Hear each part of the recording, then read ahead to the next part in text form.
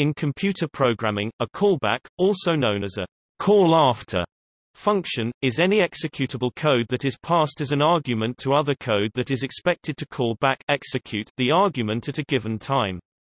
This execution may be immediate as in a synchronous callback, or it might happen at a later time as in an asynchronous callback.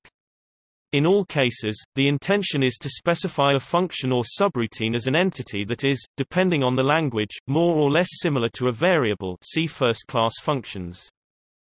Programming languages support callbacks in different ways, often implementing them with subroutines, lambda expressions, blocks, or function pointers.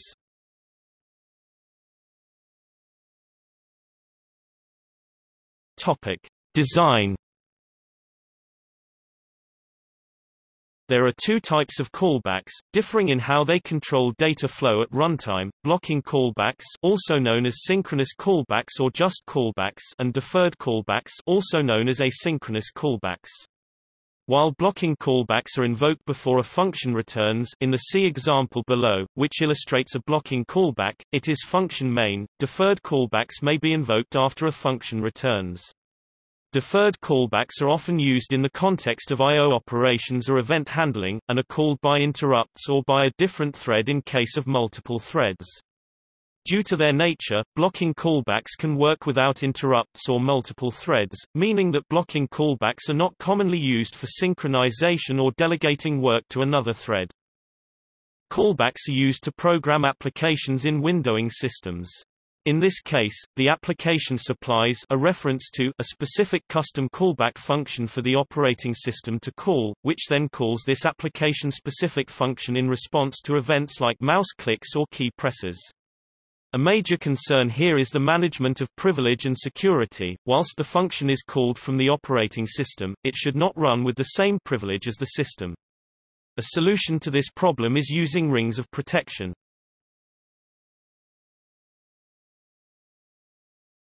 Topic: Implementation. The form of a callback varies among programming languages. In assembly, C, C++, Pascal, Modular 2 and similar languages, a machine-level pointer to a function may be passed as an argument to another internal or external function. This is supported by most compilers and provides the advantage of using different languages together without special wrapper libraries or classes. One example may be the Windows API that is directly more or less accessible by many different languages, compilers and assemblers. C++ allows objects to provide their own implementation of the function call operation. The standard template library accepts these objects called functors, as well as function pointers, as parameters to various polymorphic algorithms. Many dynamic languages, such as JavaScript, Lua, Python, Perl and PHP, simply allow a function object to be passed through. CLI languages such as C# and VB.NET provide a type-safe encapsulating reference, a delegate, to define well-typed function pointers. These can be used as callbacks. Events and event handlers, as used in .NET languages, provide generalized syntax for callbacks. Functional languages generally support first-class functions, which can be passed as callbacks to other functions, stored as data or returned from functions. Some languages, such as ALGOL 68, Perl, Python, Ruby, Smalltalk, C++11 and later, newer versions of C# and VB.NET as well as most functional languages, allow unnamed blocks of code lambda expressions to be supplied instead of references to functions defined elsewhere. In some languages, e.g. Scheme, ML, JavaScript, Perl, Smalltalk, PHP since 5.3.0, C++11 and later, Java since 8, and many others, such functions can be closures, i.e. they can access and modify variables locally defined in the context in which the function was defined. Note that Java cannot, however, modify the local variables in the enclosing scope.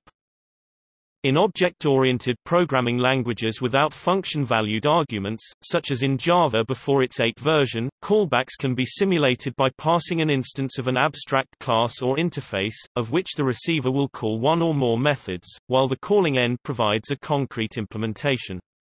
Such objects are effectively a bundle of callbacks, plus the data they need to manipulate.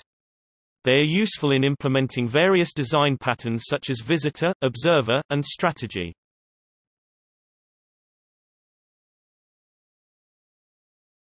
Topic: Use.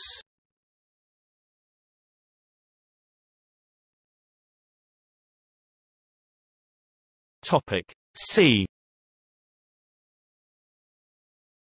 Callbacks have a wide variety of uses. For example, in error signaling, a Unix program might not want to terminate immediately when it receives SIGTERM, so to make sure that its termination is handled properly, it would register the cleanup function as a callback.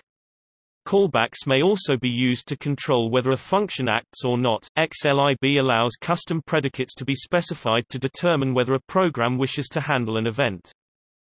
The following C code demonstrates the use of callbacks to display two numbers.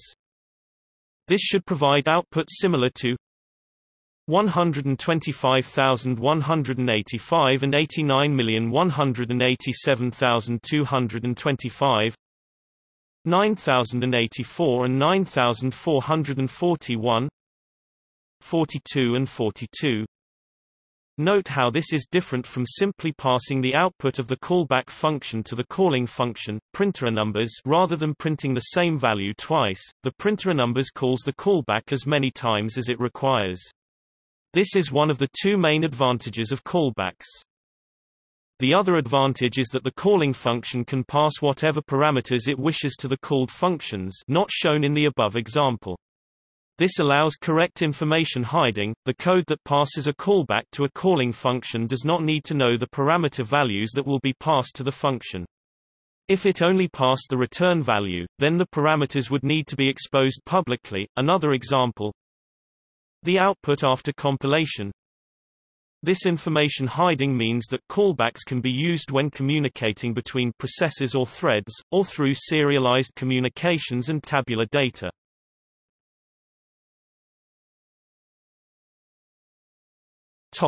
C#. A simple callback in C#.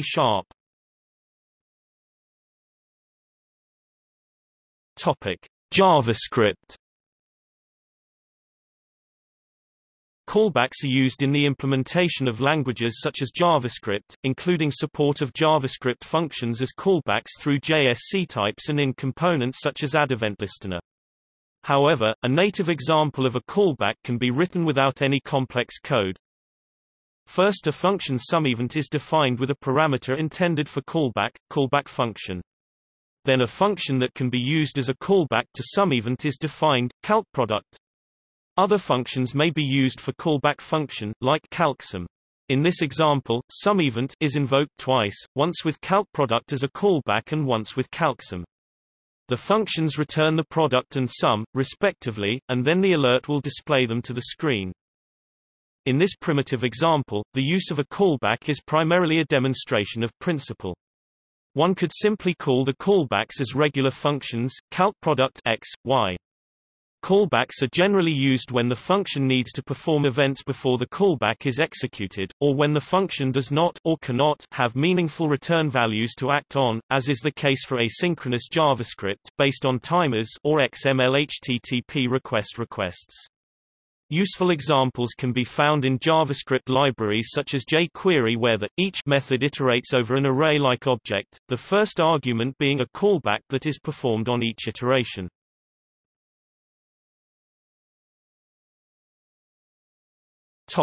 Lua.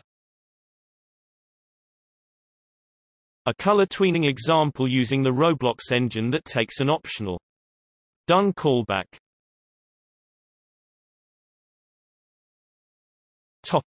Python.